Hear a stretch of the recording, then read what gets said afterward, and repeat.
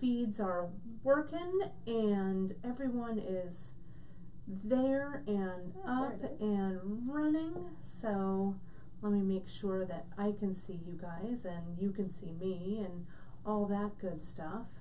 So there we go. I can see myself on YouTube. There we are. Or on Facebook here. Let's make sure that we've got our YouTube feed up and running. Let's see here. Making sure we've got that going on. There we go. I can see me. I can see you. There we are. I can see, there's Nancy said hi. Hi Nancy, how are you?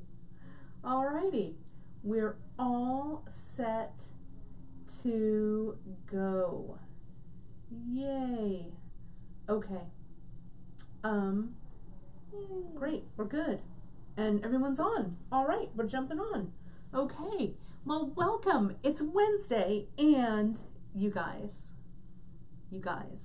it's all about earrings. If you know me, and I think you do, you know that I love a big statement earring. And so I'll tell you a little bit about how this kind of design came up, but I'm really excited to share it with you.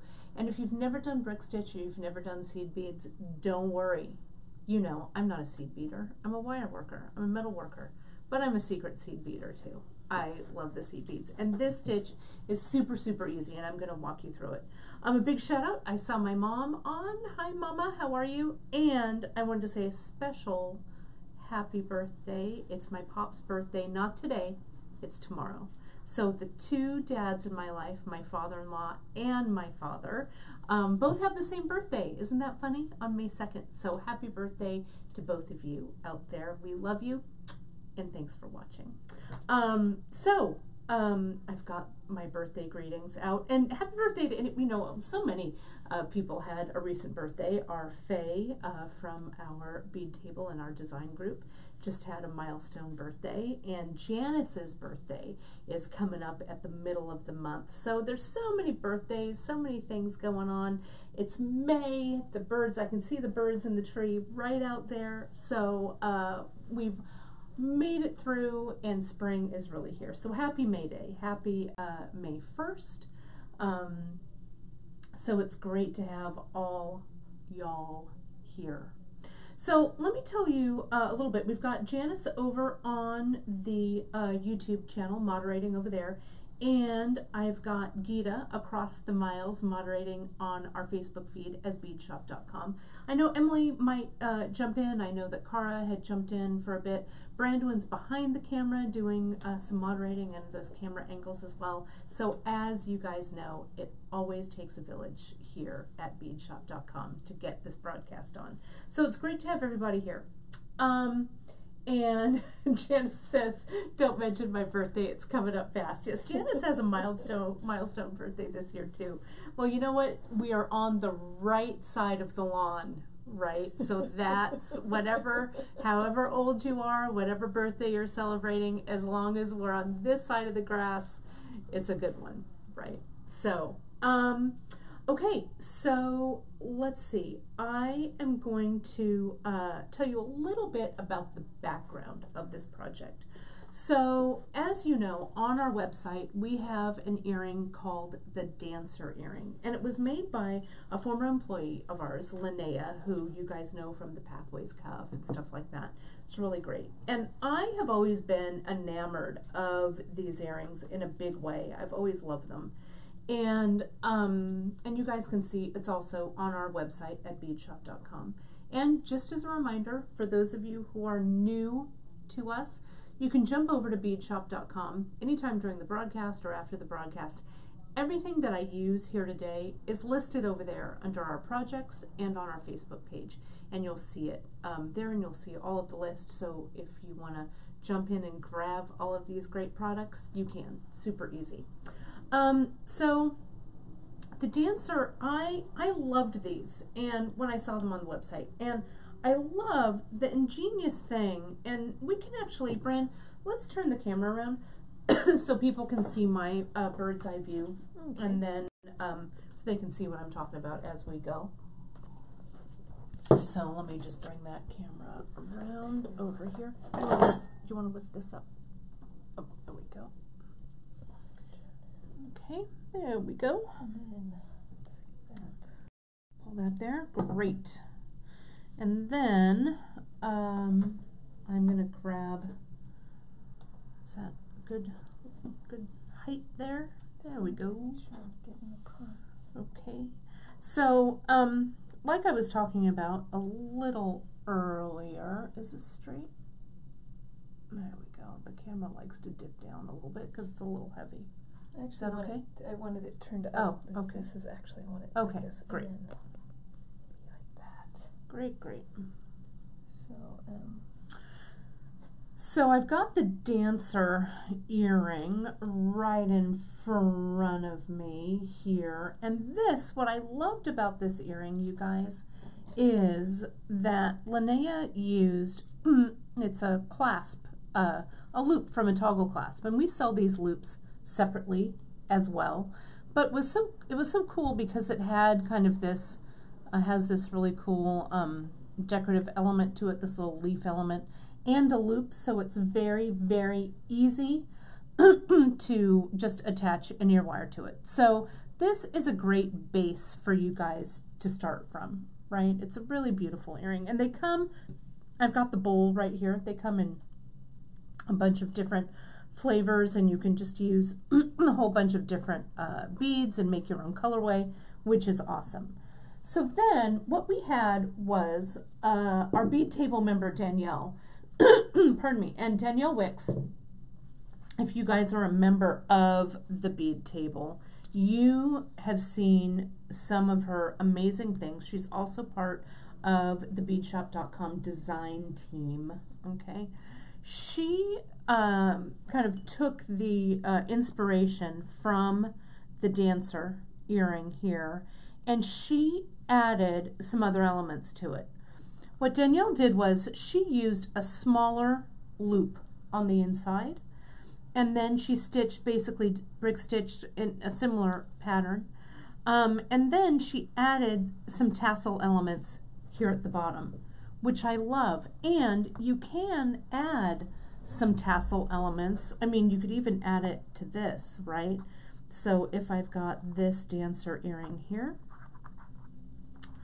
I can always add a little tassel to it, which would look great.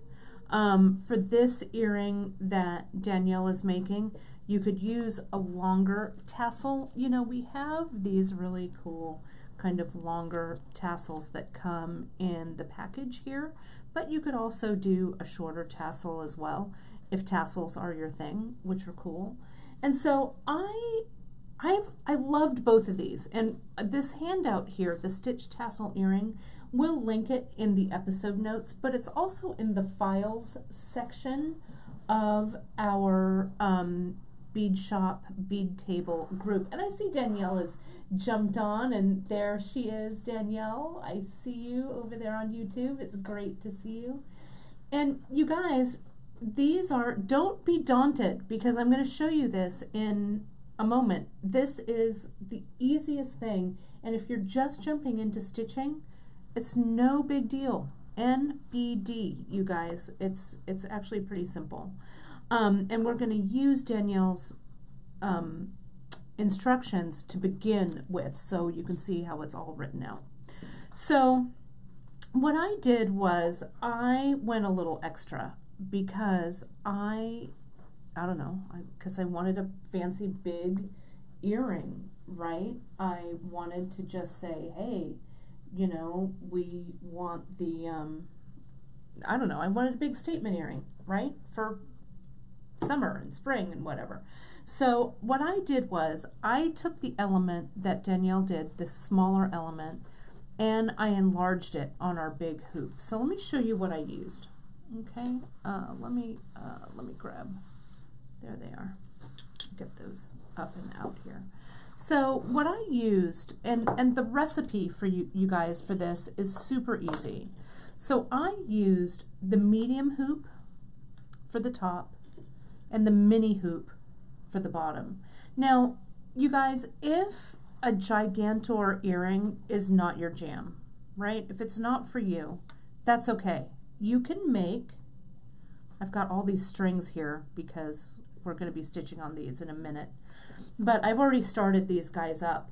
You can see just that single, either of these single elements would be great on its own. And what I want to do, and this is just a sidebar and aside, but you know, when I get ready for this broadcast, my wheels start spinning, right?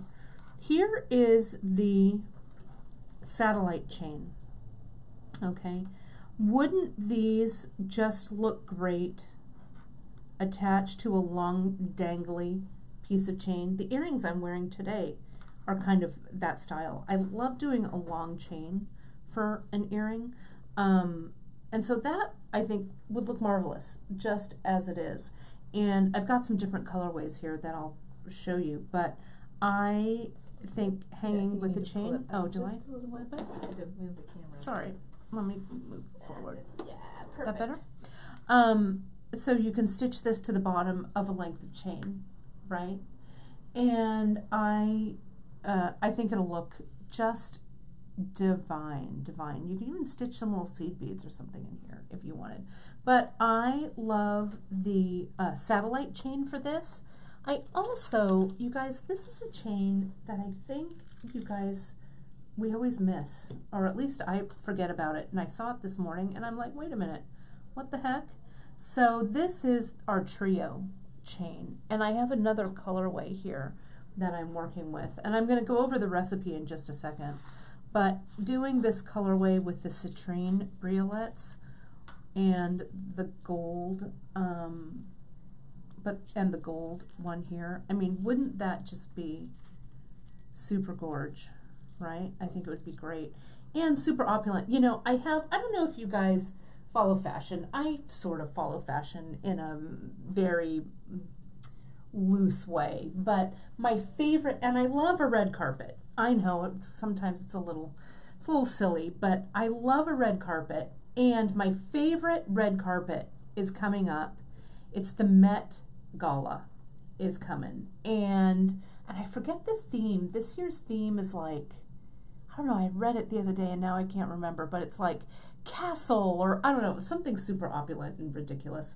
But these earrings, I would wear these on the Met Gala, shall I say, red carpet. And it's coming up. I think it's today. It's May 1st, usually the Met Gala is. So I'm going to have to check out the red carpet later. So anyway, so they're totally red carpet worthy, I think.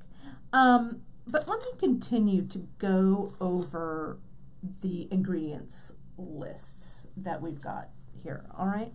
And it's super easy. All you need for this, and I'll pull this out in my in the colorway that I used here. And this one, I call it Mambo because, you know, I like the mambo. I like a little ballroom dancing once in a while. And these kind of have a great a flair. The theme, I knew, Michelle, how did I know that you knew what the Met Gala theme is? That's perfect. It's called Camp Fashion. I can't remember. I can't wait to see it. But again, you could make this both. Oh, is it next Monday, Tammy? I'm not sure. I don't even know what month it is. It is May 1st, right? And you guys are watching Facebook Live, right? I'll have to check my calendar. But you could make these, as I said, on a pendant or an earring. So they're super versatile, okay? So what I'm using, I used 2 of our medium hoops, okay? And in this particular one, I used the copper, but we also have them in antique gold, and we have them in, there it is all the way over there, thank you, Fran, in the antique silver, these guys. And then I paired that guy with our mini hoop here. Mini hoop, mini hoop, and mini hoop. Now, we have other hoops on the website, and I was actually going to grab them before, and maybe we can grab them in a little bit. We have some other hoops, our wire wrapped hoops. The ones that we did the boho earrings, where Emily did that drop earring, it's a drop hoop, and we have a round one also that's wire wrapped. Those would be awesome. And we just have a brand new, if you go to our Just In, and Brandon, maybe I'll kind of stay in this area. Those, I know the skinny drops ones, and and then those brand new ones, they're called Abiding. Okay. Let's grab those All just for fun, if you don't mind. And so any of those hoops will work. Then, you guys, what you need is, you need an 11-aught, you need an 8-aught, okay? You need some kind of 3mm. This is a 3mm fire polish, but on some of these, I've also used a 3mm melon, will also work, okay? And then you need some kind of cornerless cube. In this case, we used the hematite rose gold, but you could also use a little shadow, just depends. Perfect, thanks, Bran. And then you're gonna need a briolette, right? That's it. That's all she wrote. So it's super easy. So you can just do your colorways that you like. I pulled some colorways that I thought were kind of cool. I did that this morning, and I very hastily, you guys, listed them on our blog. Our blog is called The Bead Table, and you can access it by just Googling The Bead Table blog. Put blog in there, or else you'll get all kinds of like bead table, like playing tables or kid tables or whatever. It's kind of funny. Or you can access it through our main website at beadshop.com, right there at the bottom of the page. These are new loops that we have. These are called Abiding, and they're big. See how much bigger they are? But if you're doing a pendant and it's kind of rough around the edges, I think this would be kind of a cool start for a more amorphous or organic look of the brick stitch. And the brick stitch doesn't have to go all the way around either. You can just brick stitch back and forth like on the bottom and stuff here. You can see here how I've gone kind of back and forth with the dangly part there. So once you get familiar with the stitch, you're going to be in good shape. We also have, these are those wrapped hoops. See how we've got them round and we've got them in a drop. And if you'll notice, you guys, in this earring, can you see how this hoop is kind of gigantor, kind of big, like this, right? You can see as I've started to stitch it here,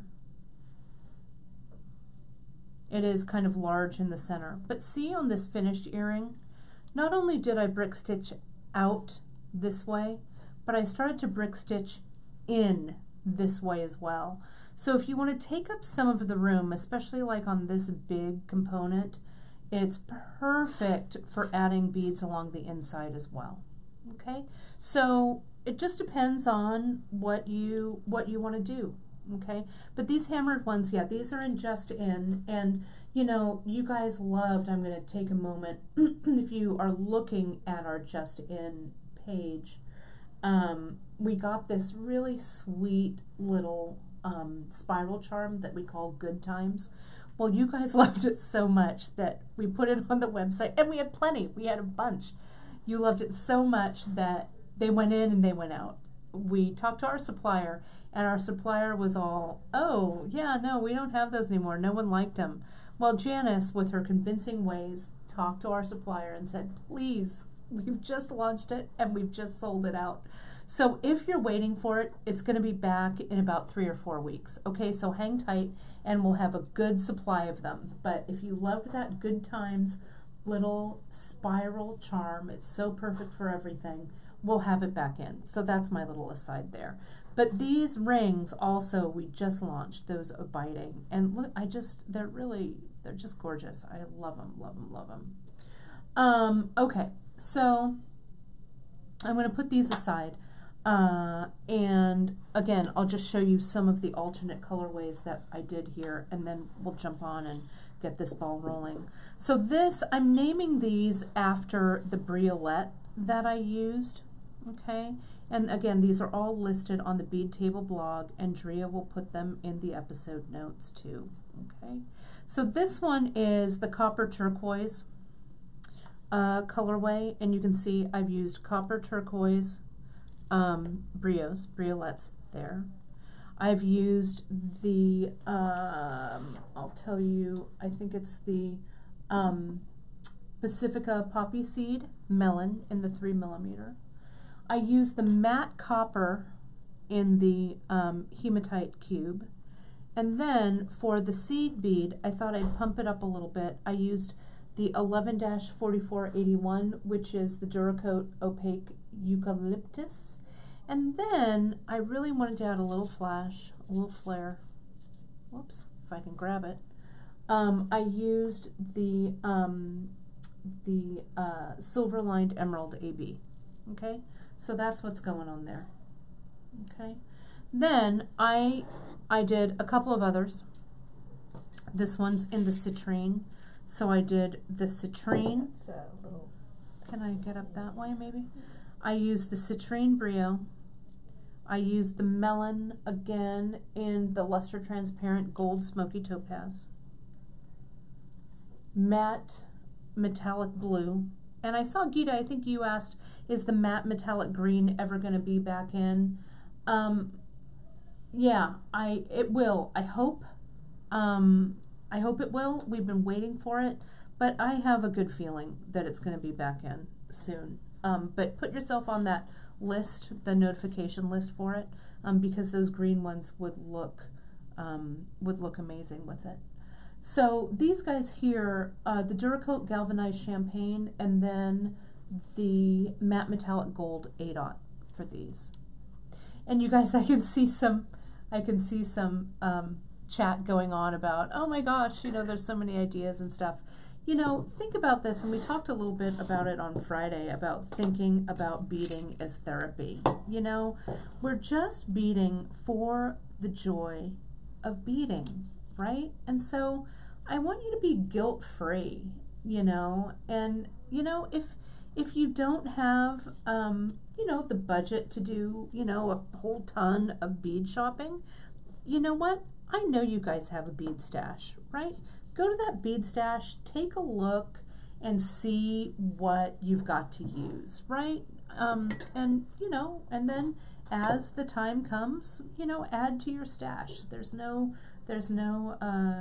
worry in that for sure. But think about your beading as therapy. I don't want you to feel guilty about taking your beading time for sure. So here, this one has a little glitz. This is perfect for the Met Gala right here. This is the pyrite colorway. So I've got the pyrite briolettes, the 3 millimeter black diamond. This is the fire polish.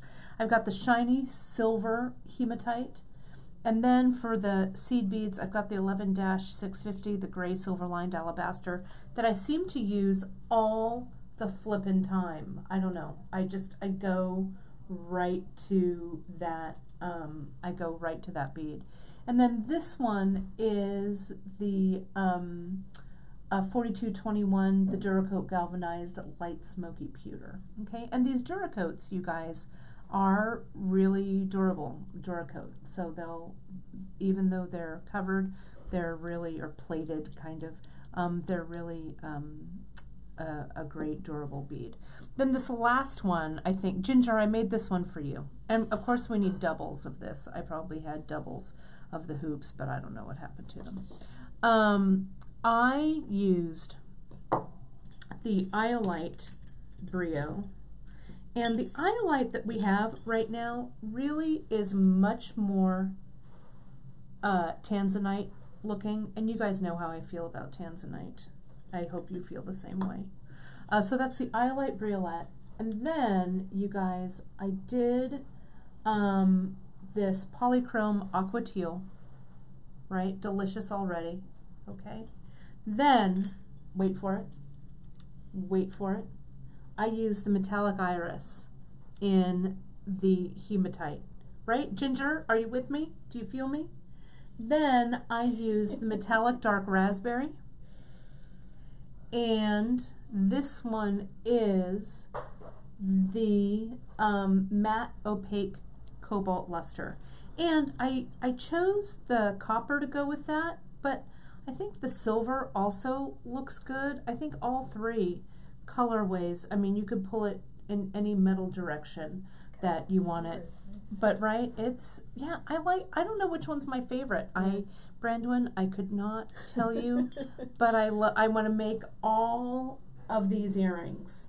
Okay, I want to make them all. I did like Ginger's. Yes. Yeah, right? Yes, yes. I love it all. So here it is. So these are the 4 alternate colorways that I used. And then, of course, I have this one with the green garnet. So I used, with this one, I used the green amethyst briolette. I used the hematite rose gold in 2mm. I used the 3mm snake fog fire polish, which I just love this kind of funky bead. You can see like the bead coming through the coating on it. I love it. The matte smoky amethyst AB, the 11-142 FR, just a little bit of that purple in there. I used also the Duracoat eucalyptus here, and then so I used 2 different 11-aughts in this one. So you could always choose a second 11-aught for all of these, but I just kept it to 1 to make it simple. And then I used what's this 8-aught here? It's the dyed rose bronze silver lined alabaster. So I think it all works together pretty nicely. So just jump in, you guys, and find a color. I mean, I could throw all of these now up in the air and catch them in a bin and kind of pick and choose. So, whatever works. This is totally distracting me though. All of these shiny, really gorgeous. I'm loving this silver. I don't know, I'm loving it all. I don't know. I think they look pretty good. So, all right. So let me show you actually how to brick stitch, okay? We could look at these beads all day, but we're not getting any further to teaching you how to do this earring. So let's do some brick stitch. And, oh, here are my other loops. Here they are. I put them all the way over there. Let me put those in there, Brandwin. These gold ones in here. I'm putting everything away nicely so my table doesn't look like a nightmare. There we go. Okay. A little space here. A little space, a little bit of breathing room. Okay. I also listed, you guys, so the thread, you can use a couple of different threads. You could use KO or you could use Hana. Now, if you just want to buy one thread, I would recommend getting the Hana Pebble, okay? This Pebble is a really good kind of neutral for everything. So if you're getting a bunch of different colorways and you're like, oh, you know what? I don't want to buy all this flippin' thread. Just get the Hana and Pebble. That's my go-to. That's what I, on Kate's favorite that I have here, that's what I did this infinity stitch laddering with, is that Hana Pebble, okay? So that's a great one. The one that I'm actually going to use in this project, I use the dark purple in KO. But you know what? You could have anything you wanted here. You could have this be blue or pink or whatever. So it doesn't, the thread color is totally up to you. And I saw Cindy ask, what about Fireline? Yeah, you bet, of course. Fireline will work, Nymo will work, Eslon will work, all of those things will work. We have some really great Eslon, I think it's Superlon D that we carry in all of these different colors. That would also work. So whatever, you choose the thread that you like, okay? All of those will deal.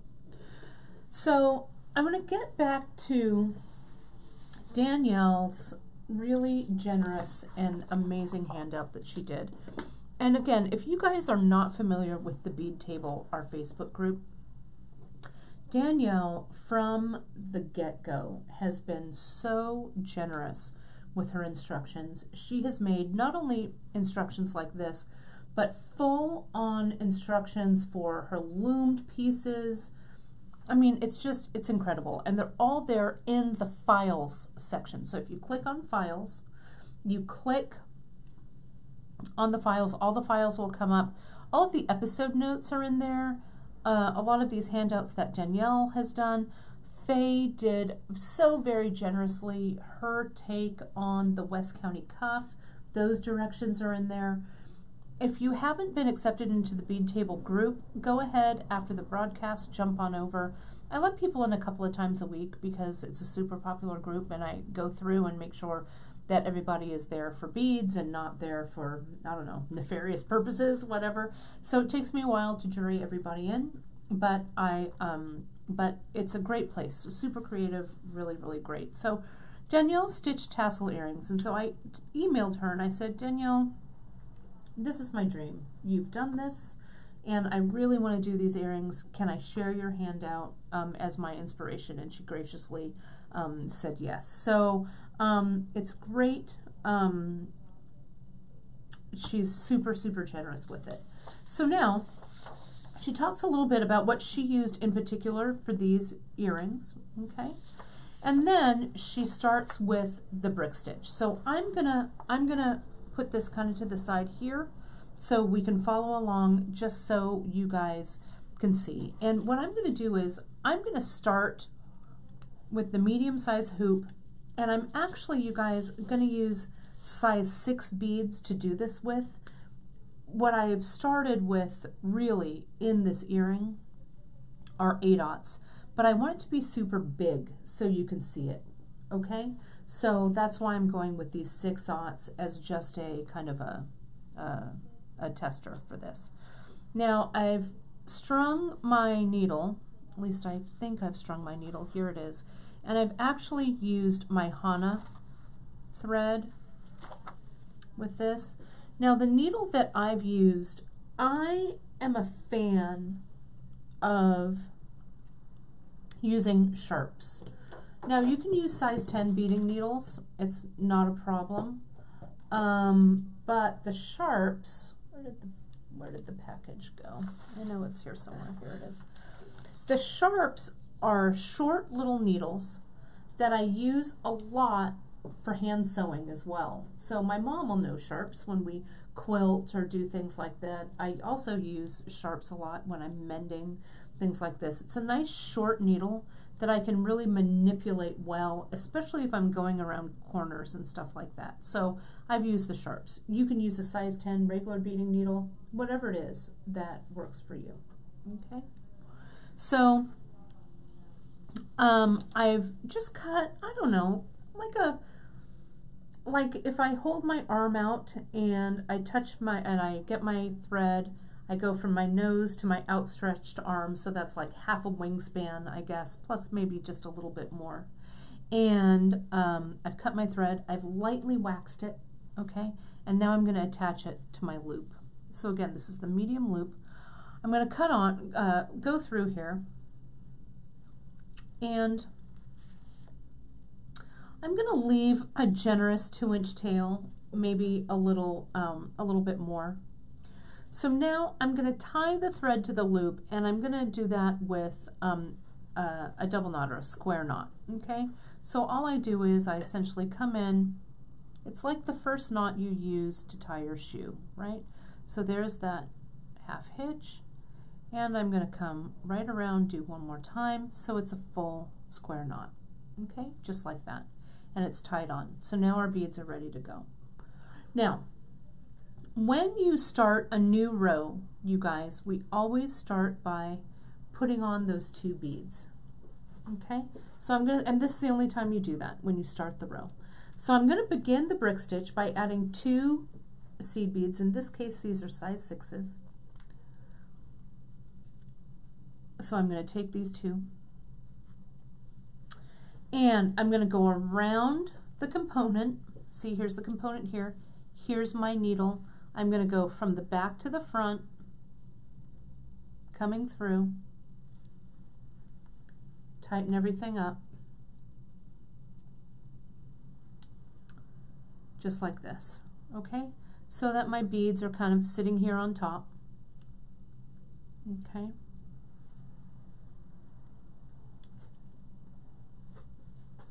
Now, I'm going to come through, and that just kind of anchors everything. Now, I'm going to lay these 2 beads on the top like that, kind of how they're going to eventually sit. And this is the fiddly part a little bit. But see, now my thread is behind again. I always come from the back to the front. Okay, so I'm going to go one more time, come around,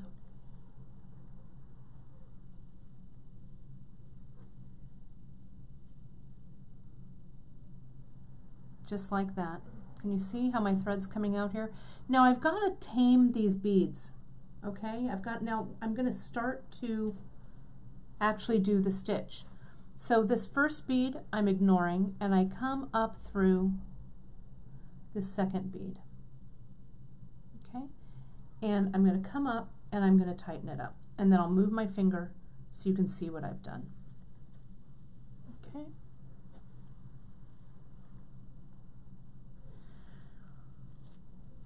Now, let me get my little pointer. So here's the first bead I put on. Here's my second bead.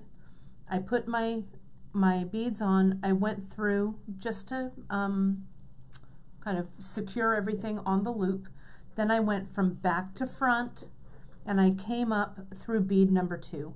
And see how my thread is coming out through bead number 2? There we go. So now I'm all set up. Okay. So now I'm going to get another bead. Okay. I'm going to string my bead on my needle, come back through the hoop. Now see how this bead, it's kind of, it's loose, right? Can you see how that little bead is flipping up there? What you've got to do every time is you come up through the bead hole to secure it. Okay? Now I'm going to tighten everything. This bead out here is still kind of screwing around. So you can leave it because I'm going to capture it as I go around on this side. Or you could bring this tail up through the bead at this point if you wanted.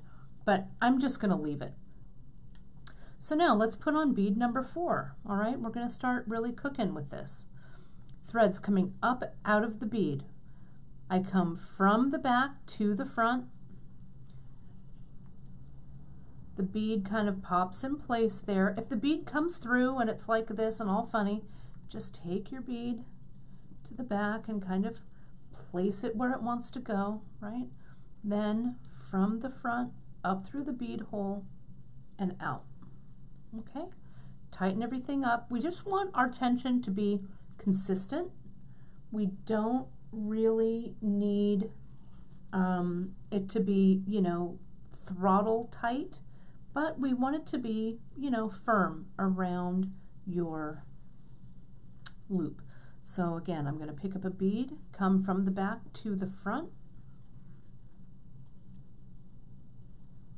and then come up through the bead hole. Now I'm going to keep going pretty fast here.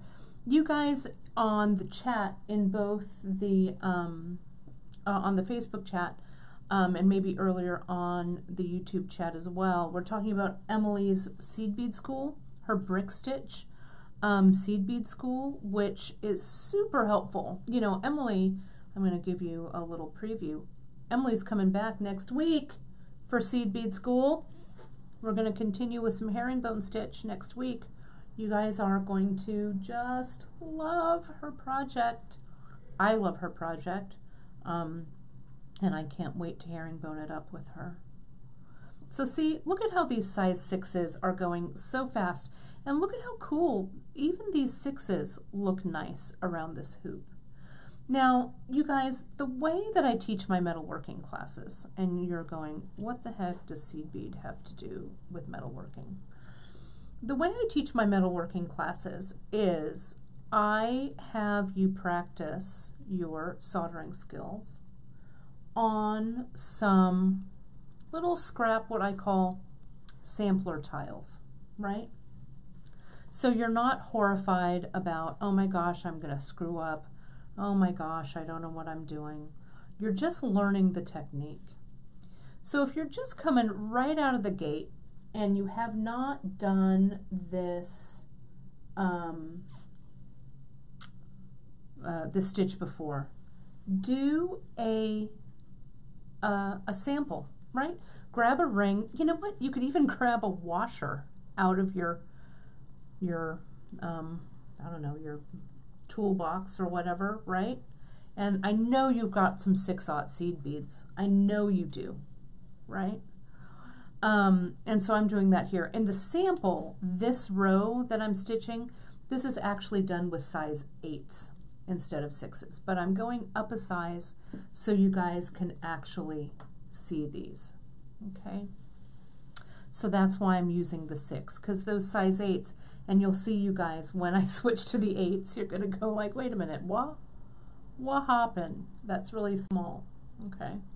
So I'm gonna do this. We're almost done. And so from the back to the front, see how I'm keeping my finger of my left hand? I'm right-handed, so I'm stitching with my dominant hand. And my left hand is really controlling my hoop, okay? Stitch that through. We're almost there. So when you come around, you have to make a decision here to see how many beads are going to fit. Okay, and I'm going to say I can fit about 1 bead, because what I did, let me show you on this. You can see this row inside here. I have 1 too many beads in here. It's a little, see how it doesn't lay quite right? Can you see that? It's not, it should be 1 bead less. You can't really tell, but I know that I did 1 too many. But that's just, you know, you learn kind of the ins and outs of the stitch. So you'll do better next time. I'll do better next time on my second one. Okay, so I'm going to come through. Yeah, Ginger's saying she has washers. I know that you have washers. You can do this right after we get off the air, and then when your materials come in, you'll be ready to jump in. Okay, so what happens here, right? I want to close this row up, so I'm going to come down and see how I've made little bridges. Let me take this out of my hand so you can kind of see it. I've made little bridges all the way around as I stitch up the bead and come back down, right? I come from the back, I come up, I've made another bridge, come back from behind and up. So this last little section, I have to make a bridge, okay? So I'm going to come in and I'm simply going to make the bridge from this bead to that bead, come from behind. So that's my first bead that I put on, and I'm going to stitch back up that first bead. Okay? There we go. And that's all she wrote. Now, what you can do is, and see there's a little bit of space there, so I just kind of play around with the tension a little bit. As your beads go out, that little extra, like 1/32 of a bit is not really going to show at all. This extra tail that I had earlier, what I can do is I can come around and I can do a couple of things with it. I'm going to put a needle on the other end here. If I can get it out of the sharps box. I'm going to put a needle on the other end, and I'm going to take care of this end a little bit now. I'm going to come up through that bead, and this thread is so thin that you're not going to really notice. So I'm going to go down through the bead next to it. I'm going away from where I'm going to be going over here. Just move up just a little bit. There we go. Yeah, perfect. And I'm going to come back. So I'm just kind of reverse weaving this thread back through. I could also tie a little knot or something, but I kind of want that to be out of my way for the time being. And then I'll go ahead and weave that in a little bit later as well. So now for our second row, you guys, what we're going to do, and you can see here, I'm going to show you in Danielle's wonderful instructions, and again, we'll have these attached to our episode notes as well.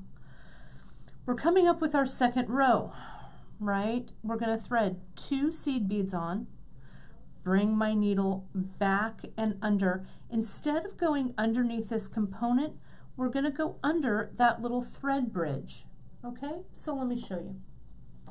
All right. So instead of this time using 11/0 like I did for this second row here, I'm going to use 8/0, so they're a little bit bigger so you guys can see what's going on. Okay, so let me get myself some 8/0 here. 2 8/0, 1 and 2. Now I put them on, so let me slide them on. Slide these bad boys on. Oops. Well, there's a little knot in there, but these holes are big, so we'll be all right. So now I'm going to come up from behind and through, see that? Through that thread bridge. Okay? Through the thread bridge. Now I pull everything up. Now what do I do, everybody? See how they're already sitting like you kind of want them to. There was bead number 1 right here. Here's bead number 2. What do I do, you guys?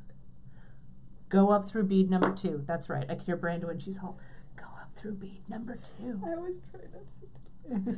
So there it is, up through bead number 2. See that? And your thread is captured on this row just like it was around the component. Now it's just going around that thread bridge. Okay? So it's the same thing. That's all that brick stitch is. So see how that's sitting nicely? Now, how many beads do I put on now? I just put on 2. It's the only time I put on 2, right? So now I just put on singles, like I did before. 1 size 8. Now I go under the thread bridge, right? From back to front. See how the little bead, it's kicking up there, so I've got to tell it, stop kicking. So I'm going to go up through the bead hole. And see how it's loose there, but that's all right. We're going to close it up. Now, look what happened here. I want to show you this, and I did this mostly purposefully so you could see what's happening here, because you kind of have to test it. As you're coming around, see here, there's a little bit of space in between, okay?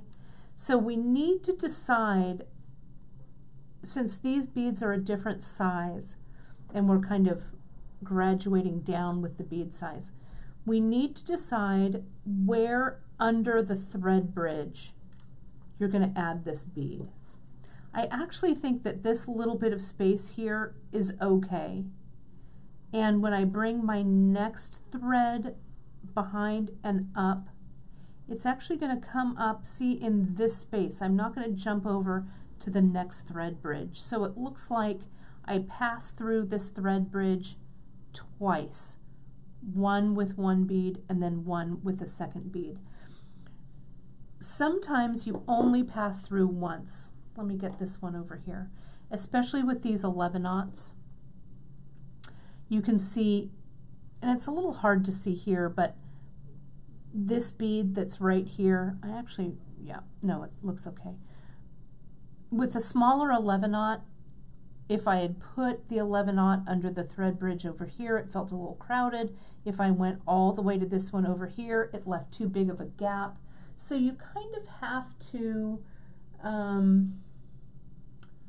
play around with it a little bit and see how it works, okay? I'm going to do a couple, and then I'm going to intentionally make a gap and show you what that looks like, okay? So I'm going to put on another bead rather. I'm going to go through that same thread bridge from the back to the front, tighten it up, and see now, see how that bead, that next bead kind of makes everything sit in together nicely. So I go up through the bead. All right, let me put another bead on, through the thread bridge, and up. And Ginger's saying exactly right. It depends on your bead, how big the bead is, and how far away the next bridge is, right? So here we are. Now let me put one on. If I'm going and let me say, oh, you know what, let me come all the way over here and see what that looks like. And then I stitch it closed over here and I go, oh, yeah, no, that's left me a giant gap, okay? If it looks like this, you gotta take it out, okay? So I'm gonna take my needle off. Don't try and needle back through. Just don't. Just, you know what? Don't. Do not. Because you're gonna split this thread. You just are. If you don't have an awl, just get one. Or use like a big darning needle or something, but this awl is super helpful to help me pick this stitch out. So I'm just gonna kind of tug on the bridge a little bit, push that bead up, open up, if I can see it, open up that loop that goes around the thread bridge. There it is. Now I can take it out, okay? And I don't have to take the bead off the thread. I just have to take the thread out from under that bridge, and I'm going to stitch it under those bridges, under that bridge there, okay? So here we go. I'm going to re-wax the tip of this thread to make it easier for me to thread here with my needle. I'm going to bring it just under my thumbnail. I'm going to put the eye of the needle on that thread. I'm needling the thread, not threading the needle. Let me get that a little more waxed and clip it across so it's nice and across there. The good thing about this video, you guys, and I know some of you are worrying, what about the handout? Well, the handout is in our files section. It'll also be on the episode notes that you guys will see. But you can also, this video is archived in a bunch of different places. It's archived in our, on our Facebook page, here on our beadshop.com Facebook page. It's archived on our YouTube channel, right? And it's also archived on our website as well. Under the project, we'll have the video embedded in it, okay? So now you can see that looks a lot better, right? So I just had to not jump so far ahead. I had to come back and needle underneath that other bridge. So each one of these bridges has 2 passes, 1 and 2, okay? And again, this one, and you know, again, I know how many passes that had 1, so let me put another one there. I know that stitching sometimes can seem daunting if you have not had a lot of stitching experience. You know, I stitched things and made things at a very early age, embroidery and hand sewing and stuff like that. So I have really good tension control and thread control because I make it look easy. But that's the secret, you guys, is controlling, not having, you know, a boatload of thread and, you know, really holding this piece nice and stationary in your non-dominant hand and continuing each time that you make that stitch to stop a minute, fix the thread, fix the tension, and then go up through the hole, okay? Sloppy thread management will give you just a project that doesn't look great. How many did I go under? See, I was chatting, so I don't know. There we go. I can put another one right there. There we go. So as we come around, you can see how my piece is starting to come together. Okay, just like that. All right. And again, you kind of have to see it through. I know at the very beginning it seems super wonky. And if you guys do a practice run, right, of this, then don't even worry about going back and fixing your mistakes, right? At the beginning it might look a little wobbly, but as you get a little bit further in your piece, things will start to stabilize. So if you do that practice run with your washer, or even do a practice run when you get your pieces in, you'll be in good shape. Okay. My needle came off the thread, so that must mean it's time to move to the actual project one. So here, if I don't have a huge tangle of thread, which of course I do, but that's all right. I'm going to get my trusty awl. I'm not going to freak out about all of these threads here together. Who's the boss of these threads, everybody? That's right, that's me. And let's put that there. There we go. So can you see how where I've done my beginning, it's unruly threads, there we go. I've done my first round here with my 11/0, right? Or with my 8/0 rather, sorry. And I've done my second round with my 11s. Notice how I've left a gap there, all right? And this, I loved the way Danielle did this. I know that some of you don't love a wire guard, but I do. So I bought into it hook, line, and sinker. Where's the finished earring? Oh, it's right in front of me, Brandon. Jeez Louise. All right. See how that wire guard is what I'm using to hold my ear wire in? So this is the time that we stitch the wire guard in place. Okay? So we're just going to stitch it. I'm going to get my KO. In this case, I'm using KO, and the one that was earlier, I used the Pebble, in the Hana in Pebble. So now I'm just going to come in, and I'm going to, and this was the last bead. This was the first bead I put on. This is the last bead. I'm going to stitch up through this wire guard. At least I think I'm going to stitch up through that wire guard. There we go. Down through this bead, down through bead number 1. And see how I'm also going to go down, because my needle, that's where my needle wants to go. So I've come up through the wire guard, whoops, good thing I looked at it, through the other leg of the wire guard. This is a lot easier doing this at home on in my chair. There we go. And now back through the first bead I put on and the bead below it. Okay. And see how that sits perfectly. Now there's just one little loop of thread in that wire guard, okay? That's not gonna cut it. So I'm just gonna simply weave back through, say I've passed my needle back.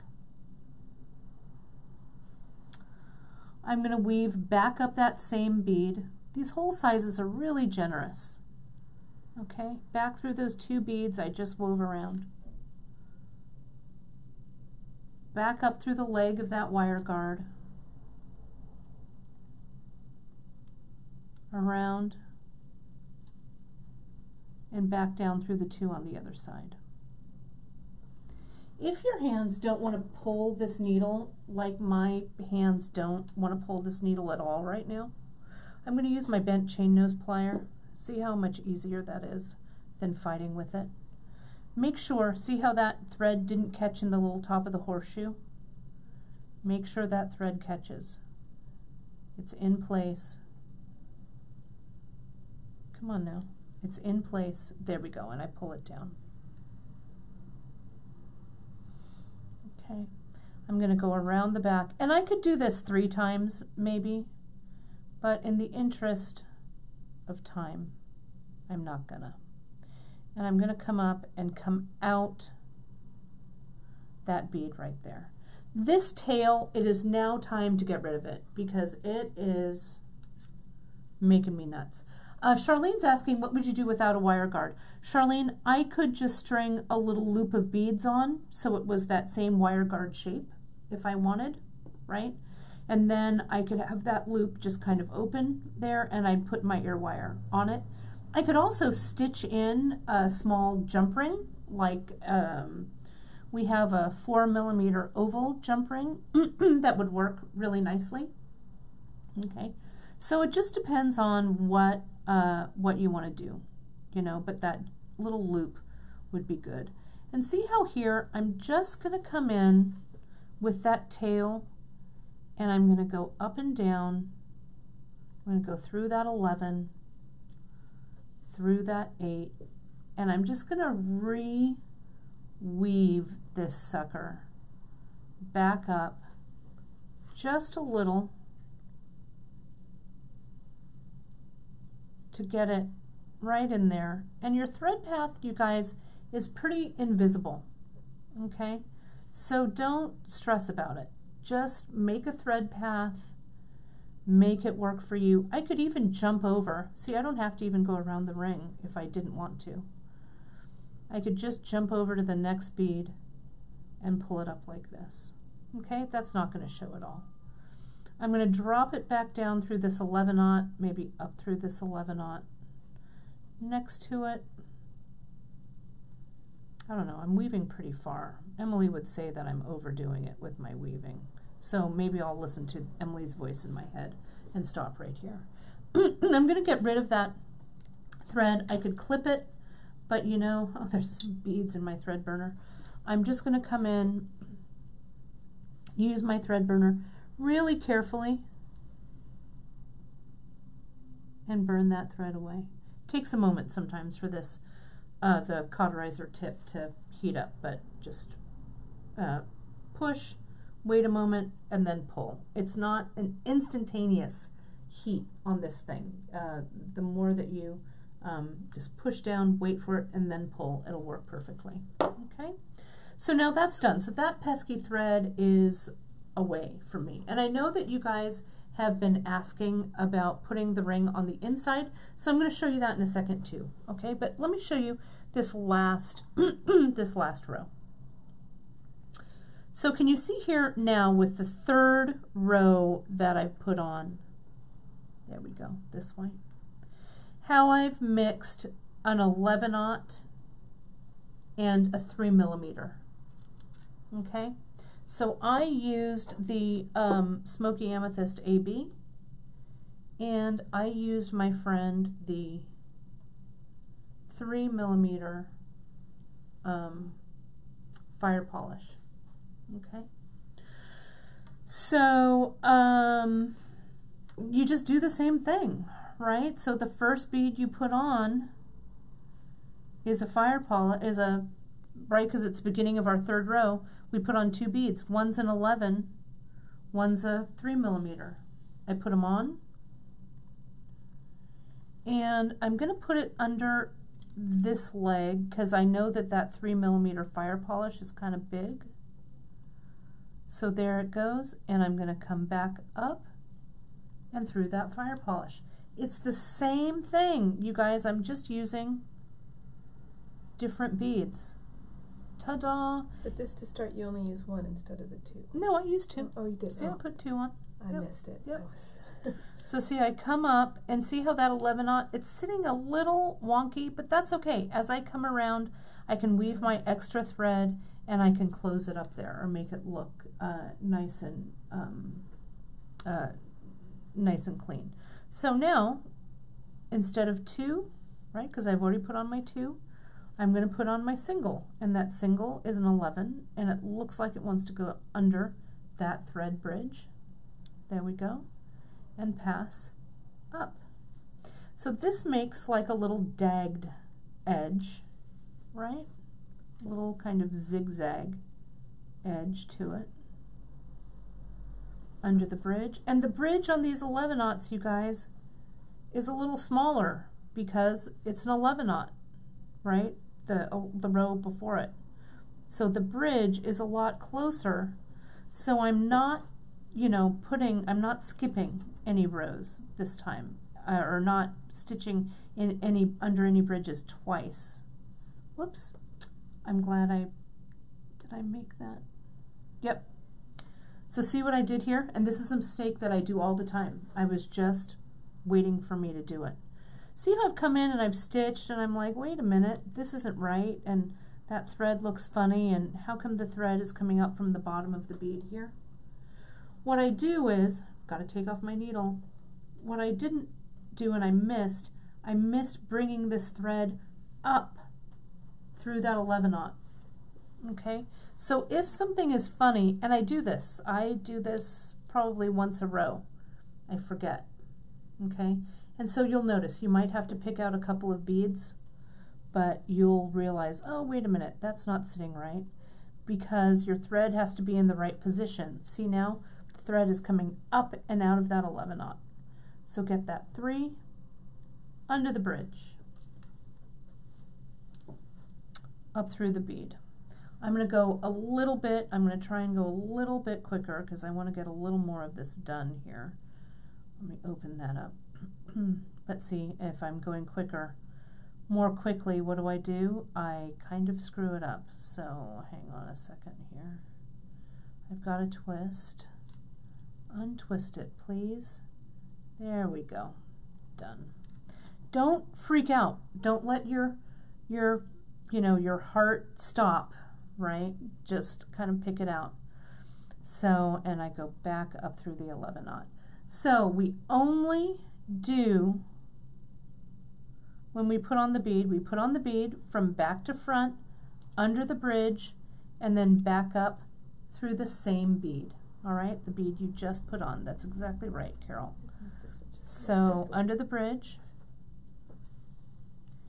back up through that same bead, and done. Add a bead, under the bridge, back up through that same bead, and you're complete. Bead,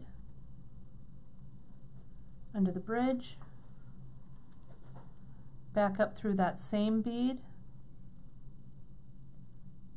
and pull it all the way through. Done. Okay? And so you can see this edge, what I struggled with this design, okay? I'm serious. I tore this poor earring, I tore it apart. I couldn't tell you how many times I tore it apart, right? I was just having some issues there. And so I couldn't decide if I just wanted to keep going with this edge, and so I added more beads, I did all kinds of stuff, and I really felt like this bead, this edge with the 3mm counterbalanced with the 11-aught really did a nice edge, so I just kept it that way. Okay. I want to get to about the middle, and then I'm going to stop on this one here. So just bear with me here just a second. And on our project page, you'll be able to see the earrings all laid out nicely. And you'll also see those in the episode notes. See, I'm also getting a little short on thread, which makes me uncomfortable, right? I don't like to stitch with a tiny little piece of thread. So let me stop and assess. I'm really close, so let me see. 2, 4, 6, 8, 9, 2, 4, 6, 8. So one more there. You know, stitching, even probably on these 2 earrings, my bead counts actually might be off because stitching is kind of arbitrary a little bit, right? So we just want to make sure that we're close, that visually it looks balanced. And then back through, okay?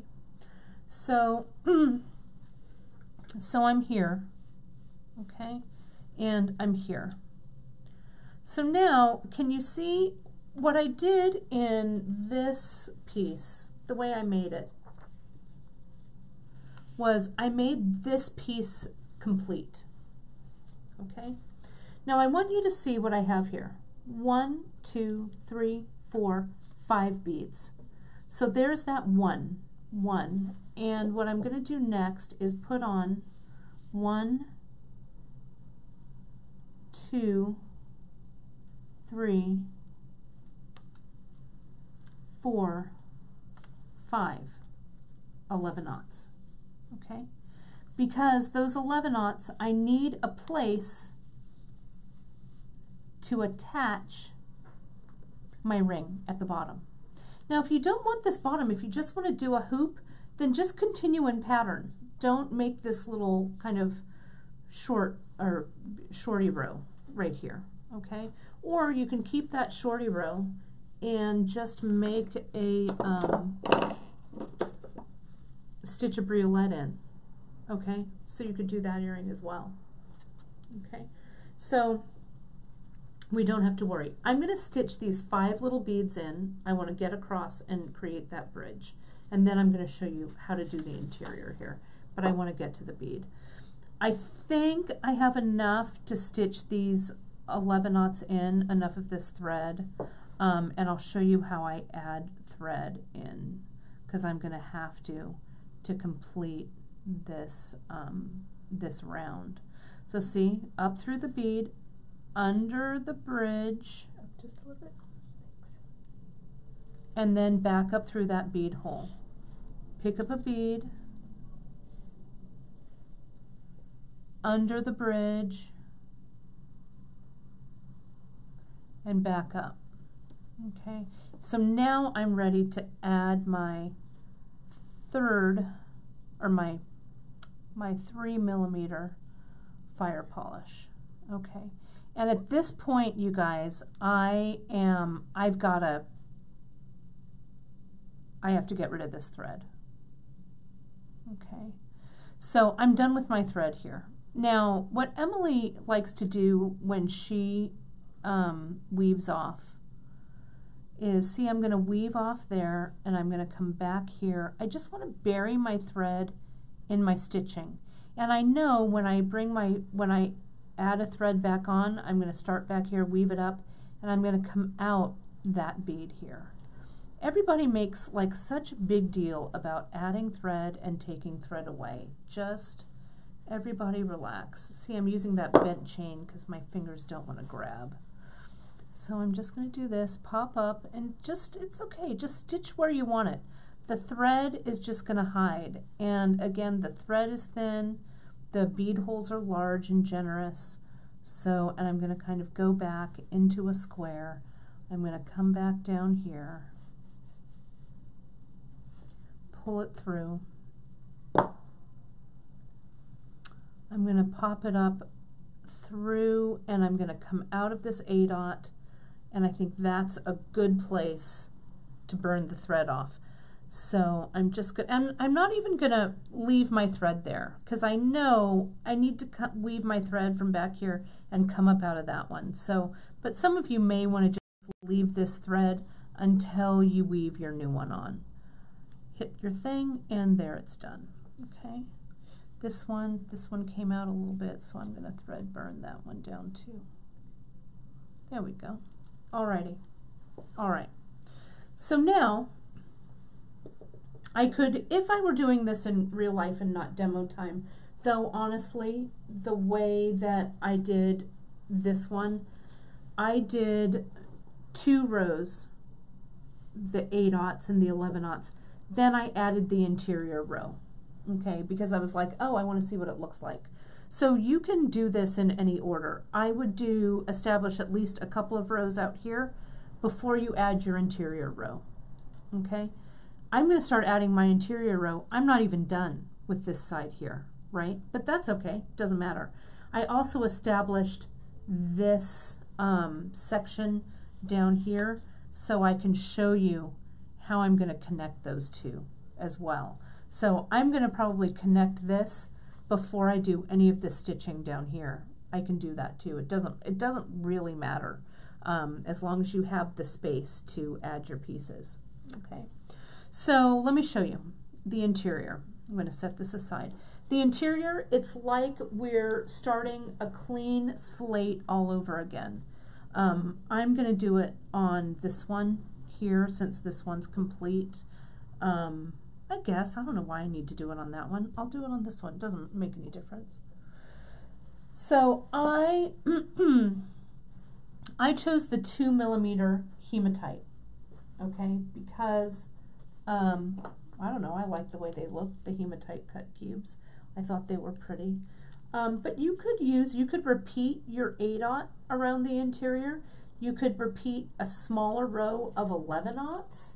Doesn't matter, whatever floats your boat. I wanted a little flash. What a surprise. So I did the hematite.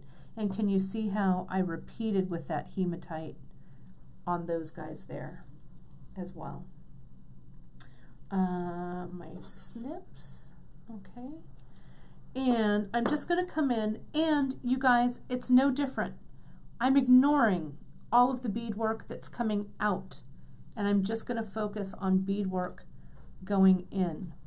Now I could start this at any point because the hematite row is, you know, you're just going to close it up, so it doesn't really matter.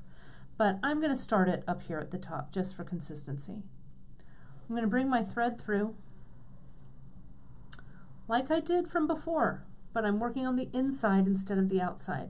I've got about a 2-inch tail. Tie my half hitch, another half hitch so it's a square knot. Put on 2 beads, 1, 2. Come around, I need to go through that loop. There we go. Now I come around from the back of the loop, and my needle comes up through those 8/0. Can you see that in between?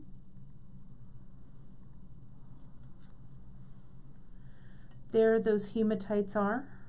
Just going the other way. And what do, you guys? That was bead number 1. This is bead number 2. I come up through bead number 2.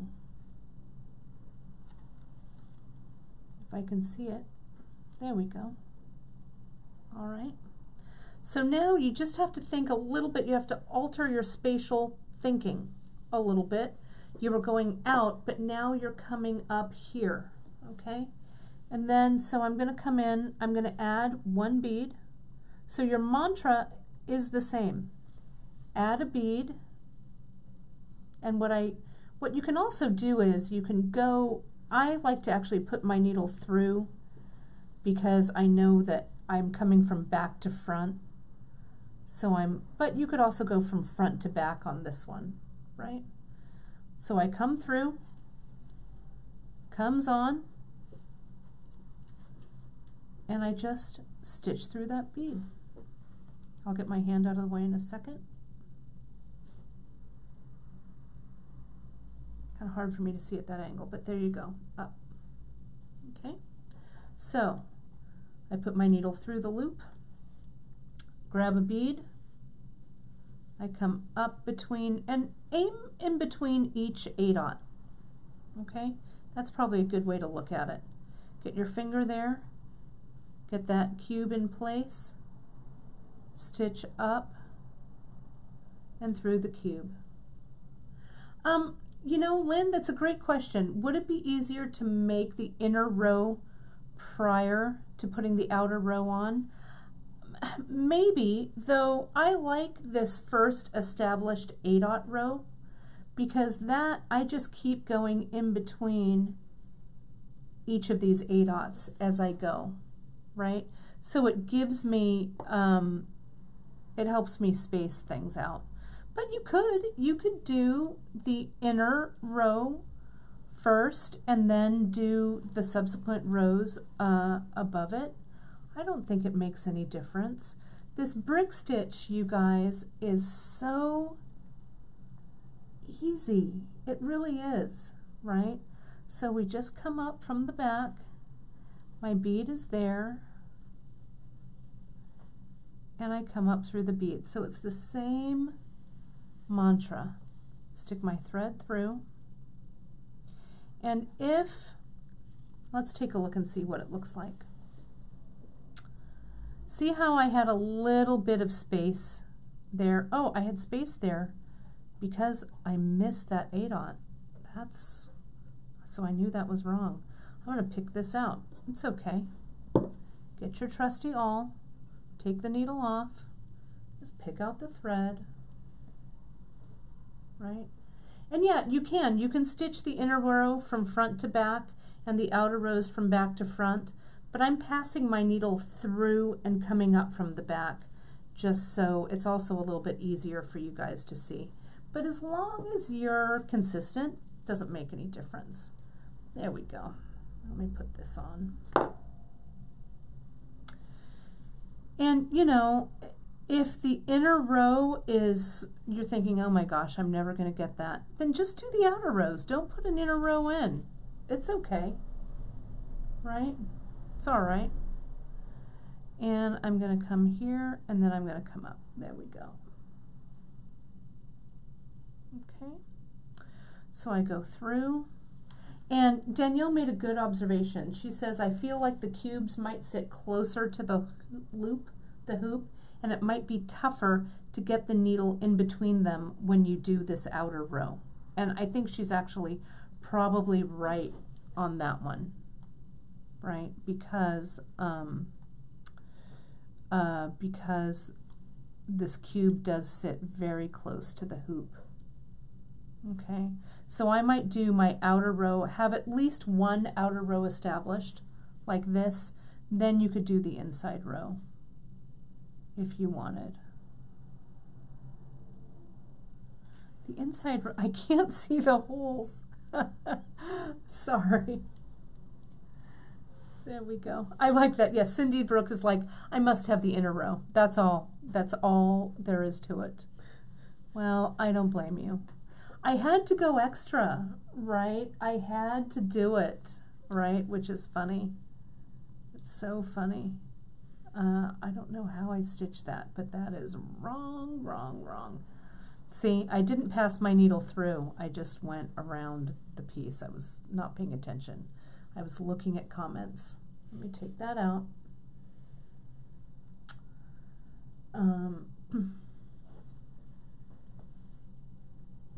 So yes, and someone asked, is the bridge now the hoop on this inner row? That's exactly right. The bridge is the hoop. For your first rows, either inner or outer, the hoop is the bridge. And as you work out, it's the thread coming in between the beads that is the bridge. Okay, pass the needle to the back, pick up the bead, go from back to front, stitch, place that bead inside, and continue it around. Okay. I'm going to just do a couple more, and then we're going to go to the small loop. Okay, and I think it wants to go here and here. So let's look at that small one. Push this aside. Okay, again, we're going to go a little bit long today, but I don't want to cheat you out of any of your learning, so so stick with me, right? So hang tight if you can. If not, watch it on replay, whatever. So here's that, right? So in real time, I would stitch that all the way around, right? And I'd have that stitched all the way around there. So I'm going to put that aside for the moment. Okay.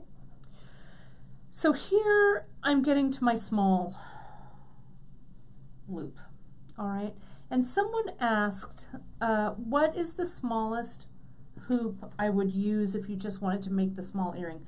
I'd use this mini hoop. I think that the mini hoop, the size is, I'll tell you, it probably says in our description, but the outer diameter of this bad boy is 12 millimeters. Okay. Don't worry, I'll get to the briolette. I won't leave you hanging, Ma. My mom's all, what about the briolette? Ma, chill. I promise. I'll get to the briolette. Don't worry. My mom just wants to make sure that this is the best tutorial it can be. She just likes the bling. She does. I know where you got it from. I like it too. We like shiny things. We always did. You know, when I was a little girl, my gran had this vintage rhinestone collection, of which I still have. And I know that my mom, as a kid, played with those same rhinestone necklaces, though perhaps they weren't quite as vintage then. But, you know, so I was raised on it. I was raised on a little bit of shine. So I'm just going to stitch. This smaller one, right, is just the same as the big one. I need some more 11/aughts here. Okay. Grab your bead from behind through the thread bridge and up. Okay, and you can, Yvette, you can do this brick stitch. Honestly, I am not a very proficient seed beader. I mean, I know my seed bead stitches for sure, but this one is so easy that you, of course, can do it. And you know what? If you have to start and stop several times, who cares, right? It's practice. Practice makes perfect, okay? I have a little, Karen's posting a new editorial on our homepage about my thoughts about practicing. And if it's not up yet, it'll be up shortly. So here, this is again where I end, right? So this is coming up. I'm going to go from behind. I'm going to get that 11/0. And see here, that's a little, can you see how that's a little tight? That's too many, one too many. So I'm going to take that out. And it just needs to close right there. The gap looks like it's huge, but when I stitch it closed, I think everything will stitch up nicely. So bear with me here just a second. I'm going to close it up. Okay, so I'm going to come down. I need to complete that bridge, so I'm going to come down, and I think I'll come down through the 11/0. I mean the 8/0 that's below it. There we go. See that? That closes it up really nicely. All right. And now I'm gonna come in and maybe go to the one next to it. Now that this is a circle, it doesn't really matter where I start and stop with this one, but what I do want to do is I gotta get rid of this thread here. So weave in your tails. You know, those of you who are knitters, and I'm a knitter, I love to knit. We were talking about being a fast beater or a slow beater. I am the world's slowest knitter. I actually have had a sweater on the needles like, I don't know, 7 years or something. I don't know, whatever. But I am very much a process knitter, not a project knitter. So as I go, especially with this sweater, I weave in the tails, right? You got to weave in the tails, or else you'll just, at the end, have all of the tails sitting there, and it's super daunting, right? So weave in as you go. Janice Kang, I can see your yarn ball right there. I bet Janice Kang is a stitch in as you go. Janice Kang, would you do me a favor? I'm going to ask you a favor because I know you're on the bead table group and it has nothing to do with beads, but you know what I'm going to ask. Janice Kang knitted the most incredible scarf. The pattern, if I'm not mistaken, is called 52 Pickup. And it's a scarf that's knitted, it's double knitted. And you knit all 52 playing cards in it. And it's double, it's incredible. So if you would humor me, Janice K, and post it in the group. I know it's knitting and not beading, but I think everyone would love to see it, especially those of you who play cards like my mom, who's a great bridge player. I'm sure we have bridge players in this group. I love to play cards, a little cribbage, or cribbage players. I'm sure you guys will love it. So I've gotten rid of that one, okay? And so here's this, and here's this, okay? Now let's pretend, you guys visualize with me, pretend with me, that this is all finished up here, right? And I may have gone around maybe and done this row, maybe. Let me add just a couple, okay? Oh, great, thank you, Janice. And you know what, I'll have Drea link it in the notes just for fun. So those of you who are not on the bead table and watch it later, you're like, what the heck, I want to see it. It's really, it took you, I believe, Janice K, a whole year to to knit it, I believe. It was so great. We had dinner. It's a whole backstory to this, and I saw the piece. It was so incredible to actually see the piece in person. 1 card a week. 1 card a week, that's all we ask. So the way that I did this is I came in, and I think this is how I did it. I came in and I connected. Now, can you see, I want to show you here. It's going to be kind of hard for you to see, but I want to isolate these rows. See how this row and this row, see how they look the same? Right? Here's the second row. Can you see that there are 5 beads here? 1, 2, 3, 4, 5. I had to match it with 5 beads below it to connect. Can you see that? 1, 2, 3, 4, 5. Okay? So those 5 beads here and here are what I use to connect. So let me show you that. Just go with me here. You know what I'm going to do? This thread is driving me crazy. I'm just going to cut it away, and then I'll deal with all of this stuff later. Okay. I know I haven't woven it in. I know, but it's bugging me. So I line these up. 1, 2, 3, 4. 1, 2, 3, 4, 5. So I'm going to count 1, 2, 3, 4, 5. So that's kind of my line there. All right. So now all I do is I'm going to build a little bridge from here to here using a series of 5 beads, 3 11-aughts, and 2 hematite cubes. Okay, this could just be 11-aughts all the way across if I wanted it, but see how just like I did up here when I did the 3mm contrasted with the 11-aught here, I did the same thing here, except I contrasted the 11-aught, I switched them out, 11-aught hematite cube, 11-aught hematite cube. Okay, so I wanted to continue that look around. Okay. And Carol asked if you would feel secure if it was connected with 3 beads instead of 5.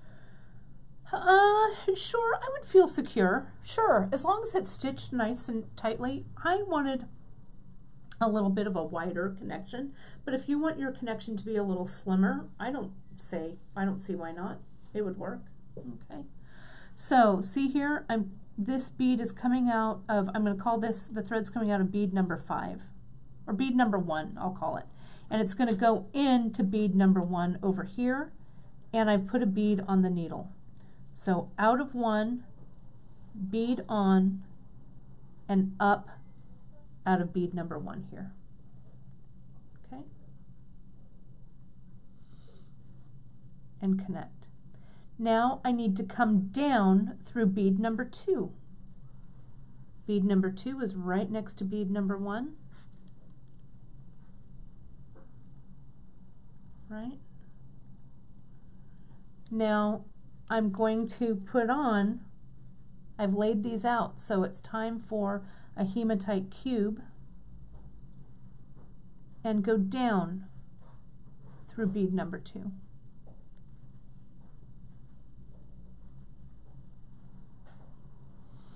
I had to pull this section out when I was designing it. I think I pulled this section out like 4 times. So it should be an odd number. Okay. So now I come up through bead number 3, this 11-aught. Put on an 11-aught, that's bead number 3, and up through bead number 3 on the loop. Okay. There's 2 more beads to go. Down through bead number 4. What bead is bead number 4, you guys? That's right, it's a hematite cube. I'm keeping my tension. Bead number 4 and down through bead number 4. Okay? And now for my final triumph, up through bead number 5. Is it, Charlene's saying it's like ladder stitch, like a ladder stitch. Okay, yeah, that sounds good. I don't really know how to do ladder stitch, but I guess I do. I guess I do now. And I come up through bead number 5. Okay. Now you're like, well, Kate, what are you gonna do? Whoops, my needle came off. That's okay. How the heck? See, your thread's all the way up here. What do you do now? Well, you don't stress. Put your needle back on.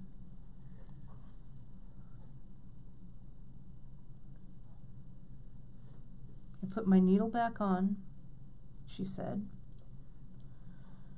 There we come on. There we go. Nope. Put your thread back on. Right, let me wax it. It's all right. All right.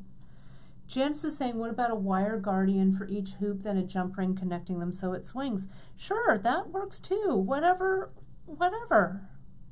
Yeah, those are the ones Janice will make. Whatever works.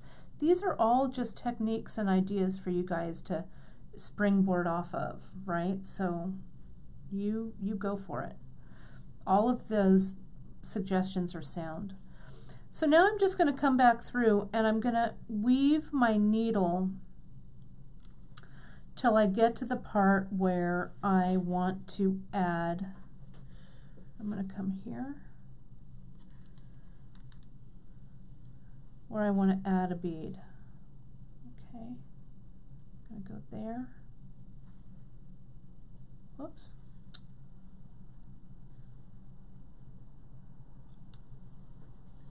There we go. See this end, these ends, what I would do if this weren't demo time, I would come back and reinforce that connection. Because see, these it's a little, this is a weak point in the earring. So what I would do is I would come back and ladder back through. And then my beads would actually also be on the same side. But I'm going to at least go through one here because this edge is a little, it's a little loose for my taste. Come up just a little bit. Thank you. Okay. Oh, my mom's telling me ladder stitch. Oh, right, when we sew up. Oh, right, okay, yeah, I do. Okay, I do know how to ladder stitch. All right. Thanks, Ma. You learn what you know every day. I guess so, right? I've been sewing since I was a little girl, so I guess I don't know what things are called, though. Maybe that's it. So now my needle, if you can't get it through, use your bent chain to help you. So now I'm just going to come in. See, I was going before I was going clockwise. Now I'm going to go counterclockwise because this is where my needle ended up, right? So let me see if I can do this without screwing it up, right? Dancing backwards here. So I'm going to put on my bead under the bridge. Whoops. I said under the bridge. There we go. And back up the bead. Okay. So pick up a bead.